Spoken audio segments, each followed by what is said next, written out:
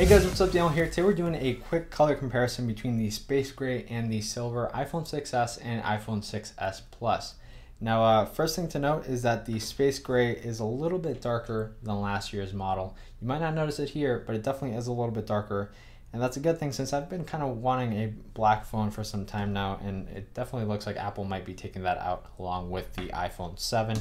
But we'll have to wait until we get a fully black phone. For now, we're getting the silver and then the darker silver, which is the space gray color. Now we're doing a quick color comparison between these two guys right here, because this is probably the two colors that are maybe the most popular and more simple of the bunch, since they're not bright, they're not very, I guess, eye-popping, and people don't really care for it when they see it. Instead, with the gold and the rose gold color, you are going to get a lot of people that are going to say, oh, that's the gold color, that's the rose gold color, let me see it, let me check it out. And with this, you're not going to get anyone to ask you to let them use your phone for just a color. So that's one of the good things. That's why I always go for the darker colors. It attracts less attention, people notice it less, and I don't really want people to notice it. Now I also go for the dark colors because the front has the black, and that black allows for more seamless gaming and entertainment and more things like that. And then this one's white right here, and this is a brighter thing. And I've always said that if you do a lot of media, like watching videos, playing games, go for the space gray. If you text a lot, use Twitter a lot, use all those apps like that a lot, then go for this guy right here. Because when you open an app, like say Messages for example, you can see this black line around it. And I find that a little bit distracting in some apps. It's not a big problem in apps like these that have white like this. It kind of looks kind of cool, that different contrast. But for the most part, I find it a little bit annoying and prefer no line because of the black borders. It kind of just all blends into one. And I just prefer it like this right here, just a little bit more simple and less going on with the screen. It just doesn't separate the screen from me. You can still see it there. And it's not a huge problem, but it's something to note and something to keep in mind. If you watch a lot of videos, you're probably gonna want this just because it's gonna be a little bit more, it's gonna blend in more with your phone. It's gonna make it more of a seamless experience. With the black one or with the space gray, you're also gonna get a very nice bevel here, or a very nice look here that it almost looks like the screen is kind of blending into the back like that. And that's an effect that you don't really get with the white phones. And you can kind of see that there.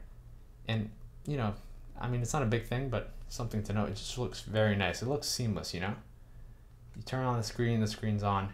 It looks really good. And this guy, it kind of is just, it's all bright all the time. And then you turn on the screen. So you can kind of just see how they both are right there.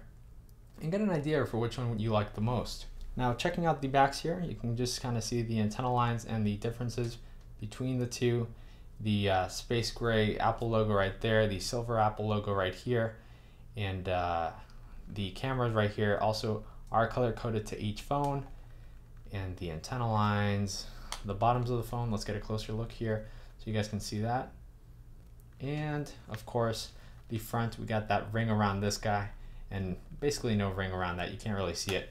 And so if you want a ring around Touch ID to kind of, it kind of looks cool in some ways, then you're probably going to want to go for this one. If you don't want a ring, then go for this guy right here. And I guess the last thing that I do also want to mention is these guys right here, the speaker, the mic, and the camera. You don't see that on the space gray. That's because it blends in with the black, while the silver does not at all. You can see everything. It has this stormtrooper look because of that black and white. And some people really like that contrast of the black and the white and the silver. And some people just prefer this thing that you almost don't see anything here. You kind of just see the speaker grill maybe a little bit, but for the most part, you don't really see any of those, the camera or anything like that, nor the Touch ID. It's a very toned down phone for a person who's a little bit maybe more serious, and then this one's for a person who's a little bit more playful. But of course it goes either way, and it'll match pretty much anyone. A business person can use this, or a 10-year-old can use this, and both phones are the same exact thing. But hopefully those kind of tips kind of helped you out. It's kind of the same as last year, but go over it again so you guys can see the iPhone 6s. In case you didn't know, this does have a 12 megapixel camera on the back. We got a 5 megapixel camera on the front right here. We have 3D touch, which if you tap on certain apps, you're going to get some functions. Some of the apps don't work. So for example, iBooks does work. Mail, of course, works. It doesn't work on every app. So a lot of the functionality is in very few select apps, and it's going to take some time before developers actually start using this. So if one of the reasons you wanted to upgrade is because of 3D Touch, I highly recommend waiting till more apps are available, or just wait for the iPhone 7 when 3D Touch is fully working with almost every app out there on the App Store, fully taking advantage of it. And that's one of the things. So if you're planning on getting a phone for 3D Touch, wait. But if you're depending on, if you're already getting a new phone and you want between one of these two colors, hopefully that helped you out. And if you have any specific questions, feel free to ask down below, and I'll catch you guys in the next video. Goodbye. Hey there, so I wanted to add this quick little ending to thank you for watching this video.